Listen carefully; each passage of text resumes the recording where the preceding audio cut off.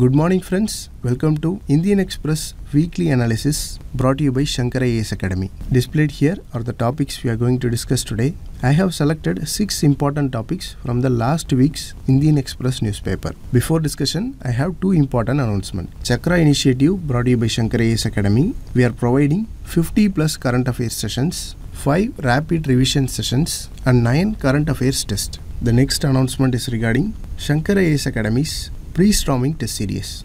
The batch 3 of pre-storming test series will begin on 16th November 2023. The first test will happen on 22nd November. So the link for both these 2 announcements are mentioned in the description, so make use of it. Now let us get into the discussion. Look at this article. It talks about ongoing Israel-Palestine war. In our discussion, we shall understand the brief history of Israel-Palestine conflict. See, this conflict is a complex and long-standing dispute that has its roots in 19th and early 20th century, but it escalated significantly after 1947. To explain it in detail, we need to understand its historical background, key events and major issues involved in this conflict. First, let us see the historical background. In late 19th century, this region called Palestine was part of Ottoman Empire. During this time, Jewish immigrants who are driven by various factors including religious and political motivations began to settle in the Palestine region. So this is the beginning of Zionist movement which aimed to establish a Jewish homeland in Palestine. For more than 2000 years, the Palestine is occupied and resided by Palestinian Arabs. During World War I, the Palestine region was under Ottoman Turkish Empire. This Ottoman Empire fought alongside Germany in First World War. Since they lost in the war, Britain and France took over the Turkish Empire and divided the empire's land among themselves. The area of Palestine came under the control of Britain. Now the British government issued a declaration called Balfour Declaration which expressed support for establishment of Jewish state in Palestine. See, the British occupied this Palestine region from 1920 to 1948. During this time, tensions between Jewish and Arab communities in Palestine escalated. The Jewish population grew significantly due to immigration of Jews from various parts of the world into Palestine. So this was the source of conflict with the Arab majority who are already residing in Palestine. In 1947, the United Nations proposed a partition plan to address the ongoing conflict. The UN General Assembly recommended the division of Palestine into 2 separate states, one for Jewish and one for Arabs. That is, Palestine was divided into Israel and Palestine. The city of Jerusalem was kept under international administration. This plan was accepted by Jewish leaders but was rejected by Arab leaders. So this marked a crucial turning point in the conflict. Following this UN partition plan, violence erupted in Palestine. In May 14, 1948, Israel declared its independence. On the very next day, the neighboring Arab countries, that is Jordan, Egypt, Syria and Iraq, launched a full-scale war against Israel to support the Palestinian Arabs. This conflict resulted in displacement of thousands of Palestinians and marked the beginning of a series of wars between Israel and its neighbors. So in this 1948 war, Israel won and occupied more territories from surrounding regions. After this, Israel-Palestine conflict was marked by numerous wars, uprisings and negotiations over years. Another important war happened in 1967. It is also known as Six-Day War. It was a brief conflict between Israel on one side, Egypt, Jordan, Syria on other side. Israel launched a preemptive strike and in just 6 days it captured territories like Sinai Peninsula from Egypt, Golan Heights from Syria, and it also occupied Gaza Strip, West Bank, East Jerusalem. So Israel won the war and it resulted in significant territorial changes in Palestine region. After this, there were multiple peace negotiations like Oslo Accords in 1993, Camp David Accords in 2000 and Annapolis Conference in 2007. These peace negotiations have yielded temporary ceasefires and limited agreements, but a final resolution is not yet arrived. Both Israelis and Palestinians claim Jerusalem as their capital. The status of this city has been a significant point of conflict. So this is a summary of Israel-Palestine conflict from 1948. I hope you got an overall view about the ongoing conflict. Now let us move to the next article discussion. Have a look at this news article. China is building an enormous telescope to detect ghost particles. See, neutrinos are called as ghost particles. So this telescope will be the largest ever telescope to detect neutrinos. Now why are neutrinos called as ghost particles? We shall see in our discussion. See, neutrinos are tiny subatomic particles similar to electrons, but they have no electric charge. They are incredibly abundant in universe with trillions of neutrinos passing through our bodies every second. At first, neutrinos were thought to have no mass, but later scientists discovered that they have very small amount of mass. So neutrinos have mass. Neutrinos are incredibly hard to detect because they rarely interact with other particles. So they can be only seen when they interact with other particles. Due to this rare interaction, most neutrinos pass through everything without being noticed. So this is why they are called ghost particles, because they are extremely challenging to track neutrinos. See, neutrinos were first discovered in 1959 and they are second most abundant particle in universe after photon. Now what are the sources of neutrinos? Radioactive decays can produce neutrinos. Natural nuclear reactions in sun and stars produce neutrinos. Even artificial nuclear reactions in nuclear reactors can release neutrinos. Neutrinos are also produced in supernovas. So these are some of the important sources of neutrinos. See, every elementary particle has an antiparticle. That means electron have an antiparticle called positron. Neutrinos have antiparticle called antineutrinos. But if you take electron, it has negative charge and its antiparticle have opposite charge. But in case of neutrinos, it doesn't have any charge, and the antiparticle for neutrinos, that is antineutrinos, also doesn't have any charge. So it is impossible to differentiate neutrinos from their antiparticles. So these are some of the important facts about neutrinos. Now coming back to the news. As we saw earlier, neutrinos are called ghost particles because they rarely interact with other particles. But sometimes neutrinos interact with water molecules. So that is why China is building the largest neutrino detector underwater in South China Sea. Another largest neutrino detector is also present in Antarctic region, which is called Ice Cube. In India also, there is a neutrino observatory which is currently being built in Theni district in Tamil Nadu. So this is all about the news. Now let us move to the next topic. Now this article talks about CAR T-cell therapy. Let us look into the important information given in this article. This is very important for our prelims exam because UPSC has been asking a lot of questions related to emerging technologies in medical field. So CAR T-cell therapy is a short form for chimeric antigen receptor T-cell therapy. It is a form of immunotherapy that is used to treat cancer. In this therapy, a patient's own T-cells are genetically modified to enhance their ability to target and destroy cancer cells. Here T-cell is a type of white blood cell which can fight cancer cells. Now let us see how this CAR T-cell therapy works. In this therapy, a regular immune cells called T-cells are transformed into powerful cancer fighters known as CAR T-cells. So T-cells are transformed into CAR T-cells. See, here T-cells are special white blood cells that help our body to fight infections and illness. So they are naturally skilled at killing cancer cells.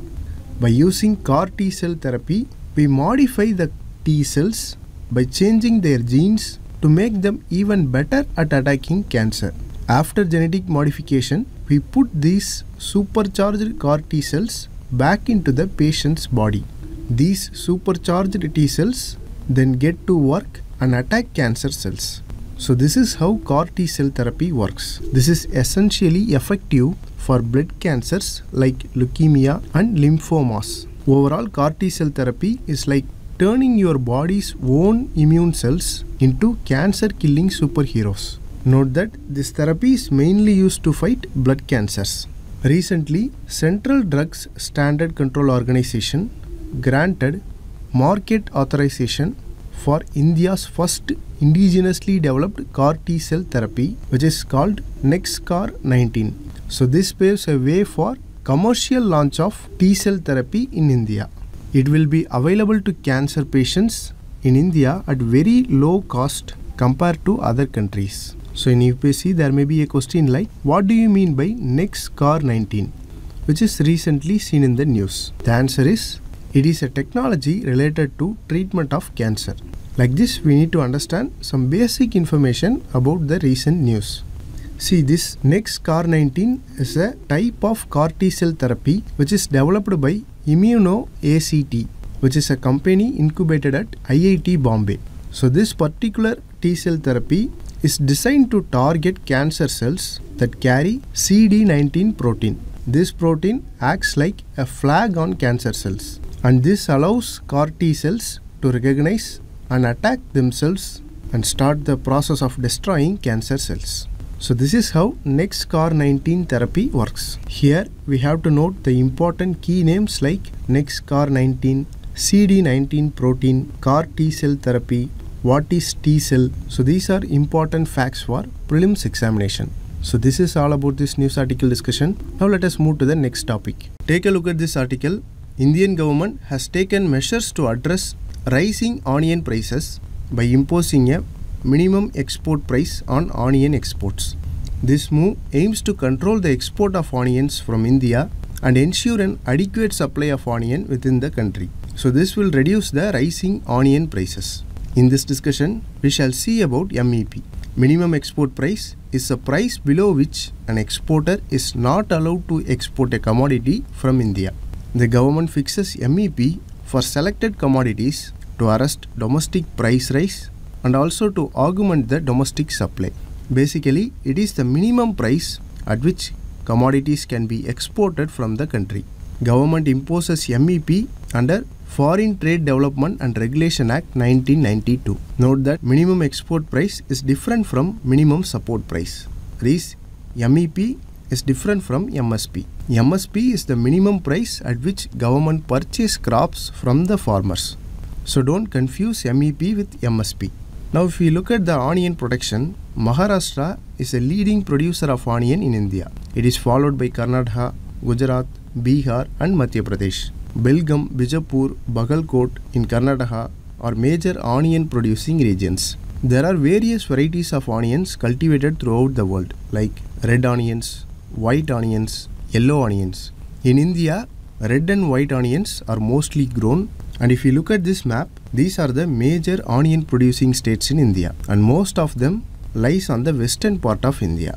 One important fact about onions contain phytochemicals called quercetin, and this phytochemical is being studied for their potential health promoting properties. Here phytochemicals are chemical compounds that are produced by plants which have bioactive properties. Phytochemicals are generally produced by plants to help them to resist fungi, bacteria and plant virus infections. So the phytochemicals are used by the plants as poisons against insects or virus that affect them. A few examples of phytochemicals are flavonoids, phenolic acids, curcumin, carotenoids, etc. So onion also contains a phytochemical called quercetin. So this is all about this discussion. Here we have seen basics about minimum export price, important onion producing states. Now we shall move to the next topic. Look at this article. It talks about criticisms regarding electoral bonds. Recently, a case is going on in Supreme Court regarding the issues with electoral bond scheme. So in this discussion today, we are going to see about basics about electoral bond scheme and important issues associated with it. Now first, what is electoral bond? See, electoral bonds are instruments or securities that are used to donate funds to political parties. Imagine you want to support a political party by giving them money. Instead of giving direct cash, you go to a bank and buy an electoral bond. You then take this electoral bond and give it to political party you support. They can deposit in the bank and get the money. In this way, anyone can give funds to political parties. One unique thing about the bond is, donor's name is not written on them. So the party receiving the money doesn't know who gave it. It's like giving a gift anonymously. Even though your name is hidden, government keeps track of all electoral bonds that are issued and check how much money each political party gets. So in this way, it is aimed to be transparent and eliminates illegal funding to political parties. See, electoral bonds were first introduced in 2018. The scheme was introduced as a part of Finance Bill 2017. These bonds are only available in State Bank of India and not in any other banks. So these are the basics about electoral bond scheme. With these basics, let us now understand the issues associated with electoral bond scheme. The first issue is anonymity and lack of transparency. One of the major criticism is that the scheme allows for anonymous donations to political parties. See, donors can purchase these bonds without their identities being disclosed to public.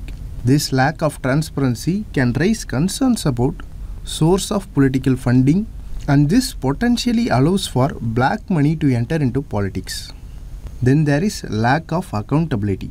The scheme does not require political parties to disclose the identity of donors when they redeem the bonds. So this lack of accountability can make it difficult to track where the money is coming from. That potentially leads to corruption and unethical practices. Then the third important issue is possible influence of corporations. Critics argue that electoral bond scheme may enable corporations and wealthy individuals to have influence over political parties and government decisions. So they can make significant donations without any public scrutiny. Then the fourth important issue is inequality in political funding. Small and regional parties often have limited access to electoral bonds. This leads to unequal distribution of funds and create disparities between big national parties and the smaller parties. Then the fifth important issue is impact on electoral integrity. The lack of transparency regarding the electoral bonds can undermine the integrity of electoral process. It can be challenging for citizens to know who is funding the parties, which may erode public trust in the political system. Then there are legal challenges. See, electoral bond scheme has faced many legal challenges in India, which raises concern about compatibility with laws like right to information and transparency. There have been concerns that the scheme could have used for money laundering or illegal activities, as it provides a way to funnel large amount of money to political parties with a limited oversight. So various civil society organizations, activists and opposition parties have called for reforms to make electoral bond scheme more transparent and accountable. They argue that these reforms are necessary to maintain the democratic and electoral integrity of political system. Overall, the electoral bond scheme has sparked a debate about balance between protecting donor privacy and ensuring transparency and accountability in political funding. So it remains as a contentious issue in Indian politics. So this is all about electoral bond scheme. Now we have come to the end of the discussion. If you like the video, please share it with your friends and don't forget to subscribe to Shankar IAS YouTube channel. Thank you.